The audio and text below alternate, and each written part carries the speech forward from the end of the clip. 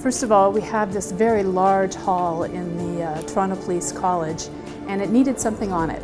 And so I decided to create a mural of all the different people on the service, all the different types of units that we have, so that they could all be shown to the public.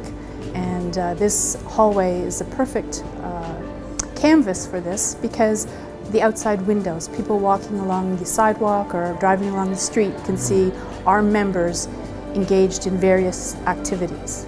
Once I decided on how I wanted to do it, I got 34 different women from across the service, both civilian, uniform, some community members, and we all came together. Now, there was a lot of work done ahead of time, tracing the pictures on the wall, but on one evening we had 34 women come together and have a paint night and have a good time and create something amazing. The mural, I think, is timeless. All the different photographs depict things that have been going on for years, and it will last for another 20 years, and people will see it and think that it represents people of that time. So I think it's a great legacy for the service to show this, and it's called Shades of Blue.